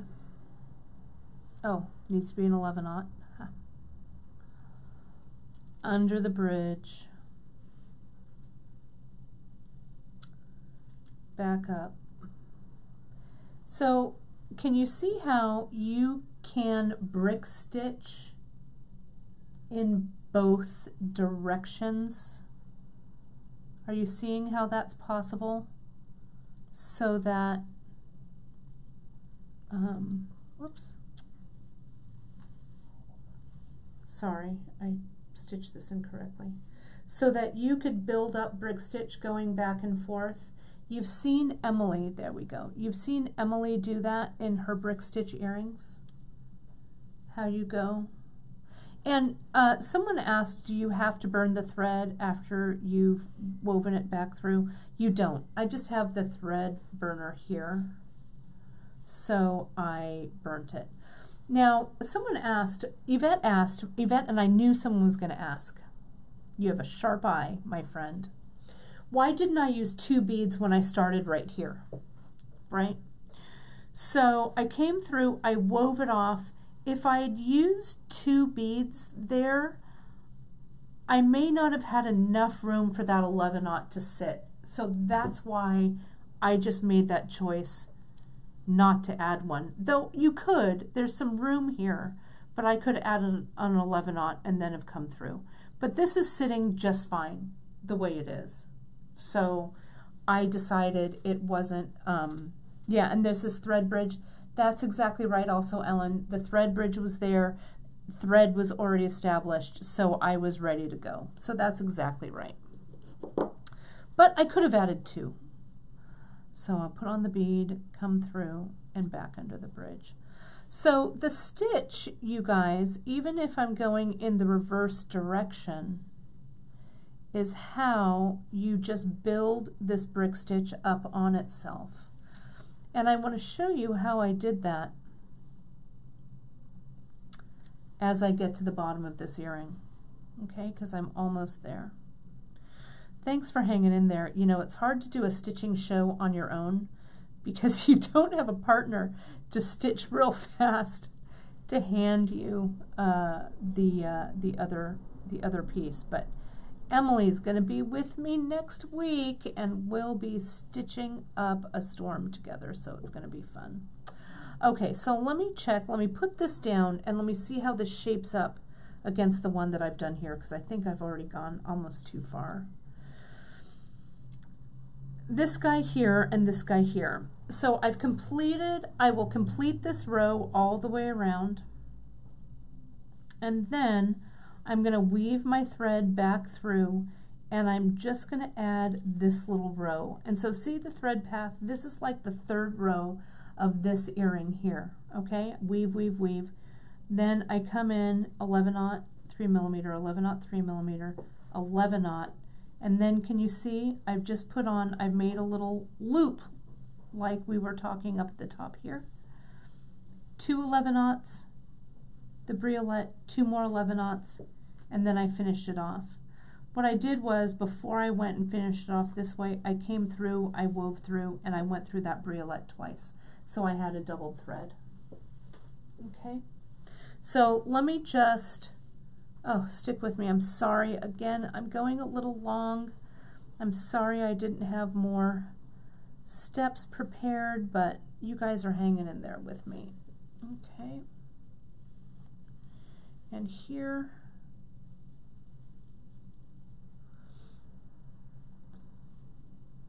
get that piece of thread out of the way. Sometimes these hematite cubes, the way that they're plated, they plate and stick together. Sometimes you can pry them apart, and sometimes you just have to move on to a new cube. Okay. So this pattern goes all the way around. See that one, how that one's stuck together? I'm going to toss that one to the side.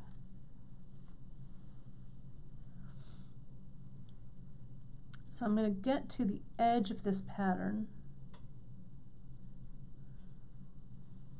This 11/0 under the bridge, up through the 11/0 and over. And let me get some more of these. And again, with the episode notes, you guys, if I just put the episode notes up that from last week, the ones from Longing, that we did Janice's piece, when you're watching this on replay, or if you've stumbled on this video on YouTube and you're like, oh my gosh, I wish there was a guide so I could just fast forward to the learning parts of these. Well, you know, Drea has you covered. She actually, in those episode notes, puts all of her timestamps down, so you can adjust the slider to whatever the minute marker is, and you can get to the next phase of the learning. Okay, so so if you're like, oh my gosh, I want to get to this next part, go to beadshop.com, go to the project, okay? Go to the project, hit the download episode notes button, download those guys, and you'll have all of the info you need, okay? It'll be really, really helpful for you. There's a question here that says, does waxing your thread keep it from twisting up? I don't know, maybe you're having issues, Carol, with your thread kind of twisting as you're working. It may, I don't know, it also maybe depends on the stitch, or maybe you're twisting your needle. Give it a go. Waxing certainly can't hurt, so see if it helps you. I'm coming down the home stretch of this one, okay? And then, so now it looks like I can add just one more cut cube, just there, back and up through the cube. Maybe, there it is. Now, I'm just going to weave this thread back on down. Weave it on down. I can go back through that 11-aught row if I feel like it, but I don't want to twist my thread. I start that, I go down 1, 2, 3. So that was 1. I'll skip over that one, put it in that one. Go down this one. Okay. And then up this one. Okay, looks good. So now, as I come out of this seed bead, right here, and can you see it right here? This is where I add, since I'm starting a new row, I add my 2 beads. Okay? So, and this will kind of make it centered. Again, I ripped this out a whole bunch, so I go down 1, 2, 3, and that's where I start that little extra row. So I put on this 11-aught, put on my 3mm, go under the thread bridge, there we go, and back up through that 3mm. There we go. And I just, how many do I put? I put 2 of these sections on. 1 under the bridge, and you also kind of have to eyeball it to make sure that your center section is lining up. Whoops, what I didn't do, I put my bead on before I'm rushing here, before I went through that 11-aught. Okay, there we go. That up through the 3, under the thread bridge, whoops, under the, hello, under the thread bridge, and up through the 3mm. One last 11-aught, and then we're going to put on that briolette, because I know you've been waiting. The same, it's the exact same way, you guys, as I attach the briolette up top. I'll weave, weave, weave, and I'll have the needle coming out here. It's the same thing. It's the exact same way I do it here. So I'm going to end with that briolette there, with that stitch there. So now I need to kind of ascertain what the middle is here and where I'm gonna start this pattern again. So I know I have 3. 1, 2, 3. So I'm going to count here. 1, 2, 3. And I've got 2 that are kind of covered there. So my briolette needs to hang kind of here. On this one, my stitching tension, it looks like it was a little wider, maybe. I don't know. Let's see what it looks like. Okay. So this here, I'm going to put on 2. I'm going to put on the briolette. We'll see what it looks like. And 2. And I'm going to go back down. I'm going to come back in kind of the same place as the opposite end. There we go. So see how it looks. This one's hanging a little lower, but it looks about the same, I think. And I'm going to come in, and so now I actually have an extra bead here that hasn't been stitched down, so I'm actually, it doesn't look quite right. I'm going to pull this out. What I didn't do, see how I put on that last brick stitched bead, but what didn't I do there, you guys? I didn't come up and back through the hole of the bead. This is turning out, poor Brandwin, she's like, can we have lunch now? These last 2 Facebook Lives have turned out to be these epic broadcasts. I'm sorry. Piece of, it is. It's an epic piece of jewelry. So it's a, thanks, you guys, for... What is it?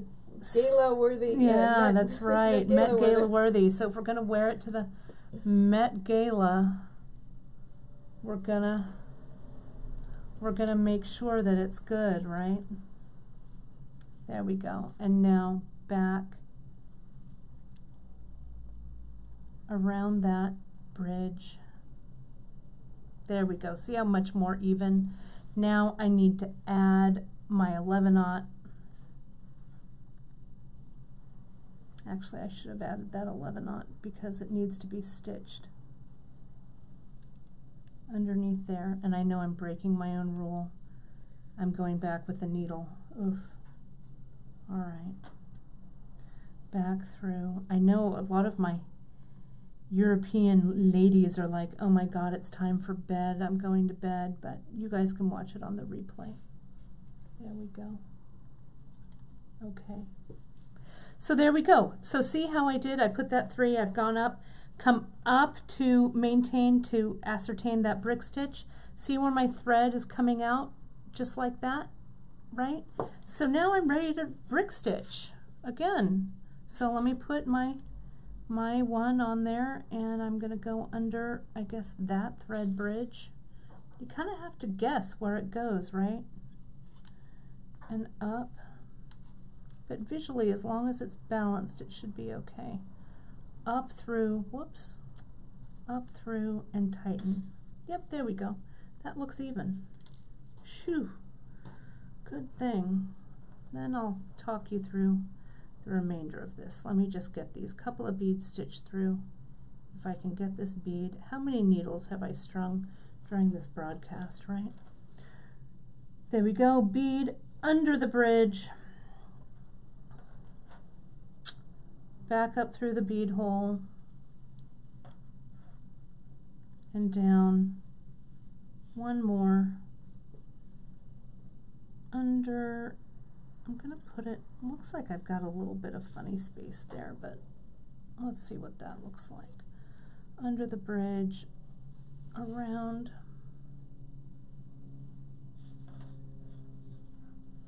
And one last purple one.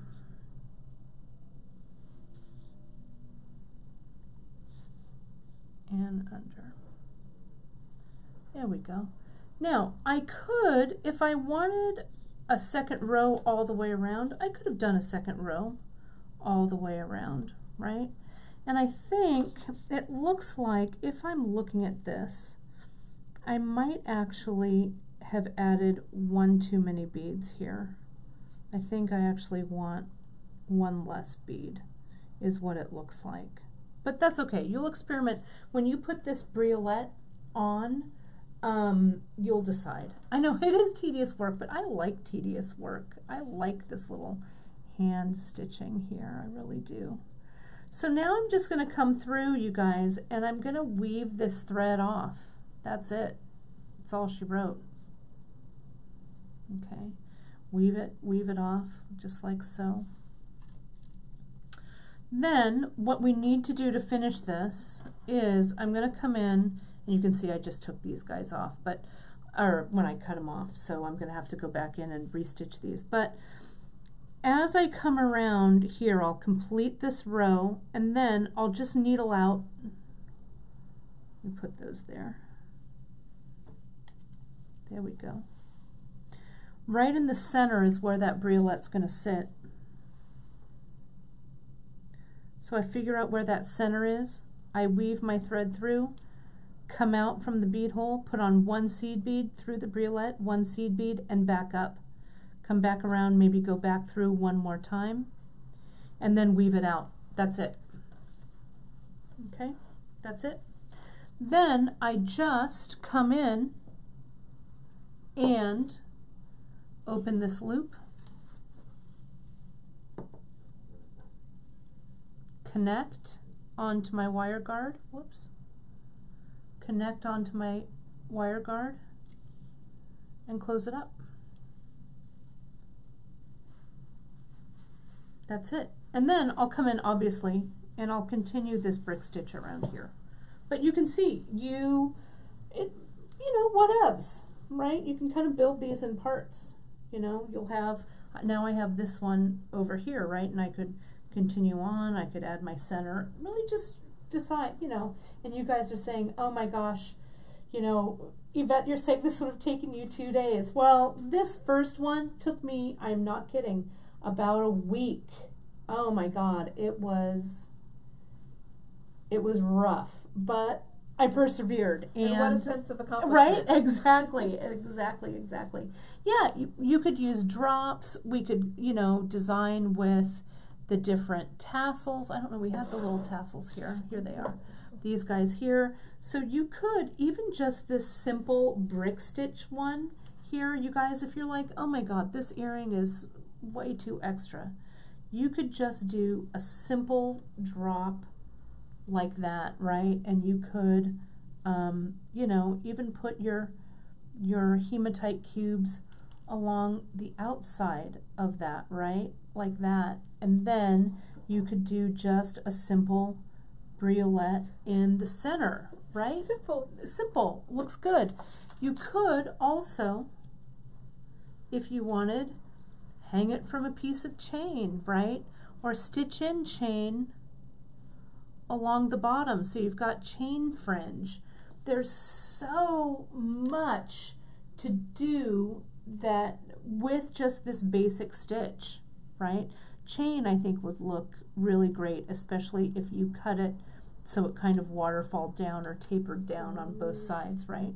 And you could wire wrap a little, I don't know, you could wire wrap a briolet to the center one and then have other dangles or something coming from it. So it's really, really, really, really easy to kind of get lost in the variations of these, okay? And yeah, I'll put the earring on when we when we go to the front, okay? So let's move this sucker around so that people can see how the earring looks. So that people can see how the earring looks, and I'll give you a little hint about what's going to happen on Friday on Facebook Live, on Free Tip Friday rather. Okay, so you guys, I'm going to put the earring on so you can see. You're not even there yet, but okay, we're getting there. Okay. There we go. And now I got to make it big. So here, I'll put this on. So let me measure it first before I put it on. Where's my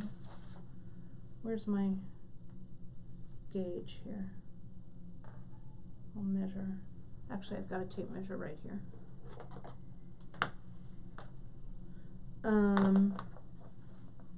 The dangle itself, from the top of the stitching part to the bottom of the briolet to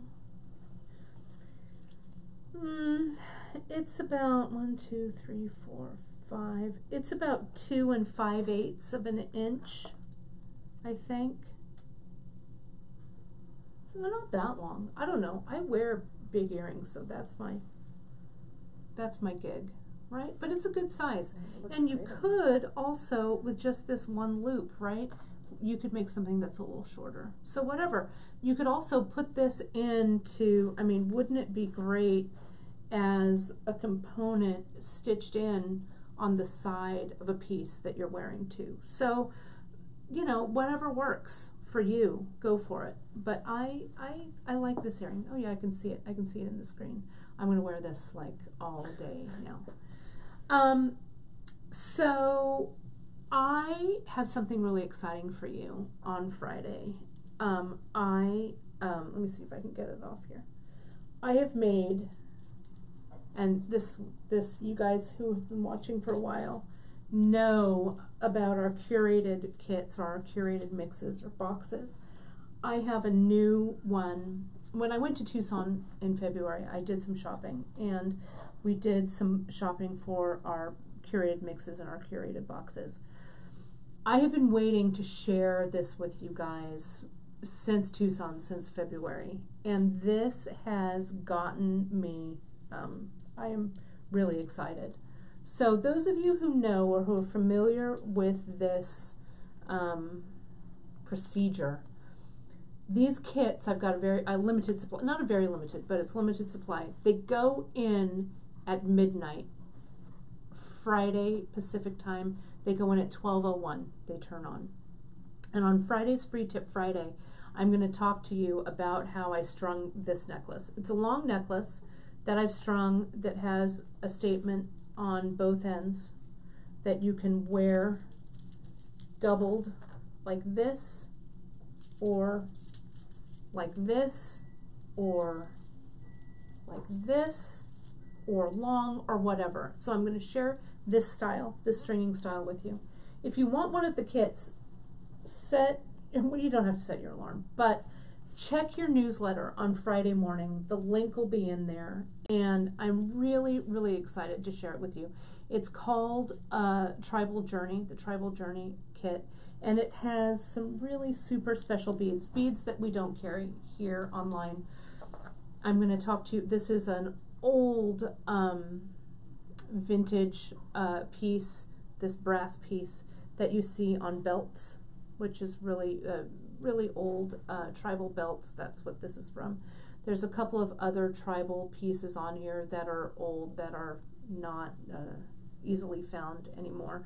So I'm really excited to share this with you. So mark your calendars for Friday. Grab the kit.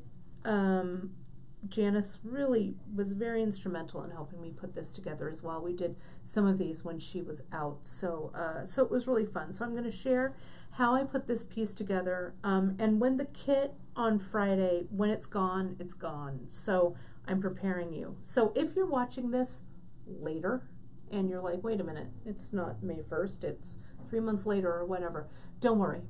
We have curated mixes and curated boxes coming up. Well, not all the time, but often, sometimes. So go to beadshop.com, add yourself to our newsletter mailing list. It's right there on the front page. We keep all of your info private. We don't sell it or give it away, and that's how we communicate with you, with special mixes like this, with giveaways, with, I don't know, whatever. We do all kinds of fun stuff. So that's our #1 way to connect with you. So you guys, I guess that's it. I'm exhausted. I don't know about you, but I can't wait to see what you do with this mambo earring. I know I took this dancer earring and blew it up. It's true. But again, I can't wait. So I am ready for the Met Gala. I don't know where my invitation is. They better send it to me, right? I will see you guys on Friday for Free Tip Friday. We'll work on Tribal Journey. And next week, on Wednesday, Emily's going to be sitting right here. Which side does she sit on? This side. Yeah, this side. Emily's going to be sitting right here next to me. I can't wait to see her, and I know that she can't wait to see you guys. Thanks for hanging in with this epic broadcast. And, oh, before I forget, I didn't even mention, I've got it right here. Just real quick, if you have opened your newsletters, you know that we did a component sale, that all of the components for these. If you put Dancer 30 in your cart, the components that are used in this earring, seed beads, 3 millimeters, briolets, these components, thread, it's all marked 30% off. It's good today and tomorrow, so you'll have plenty of time to plan your attack. If you want to see the other colorways, jump over to our bead table blog. They're listed there. All right, that's all I've got. Talk to you guys on Friday. Thanks so much.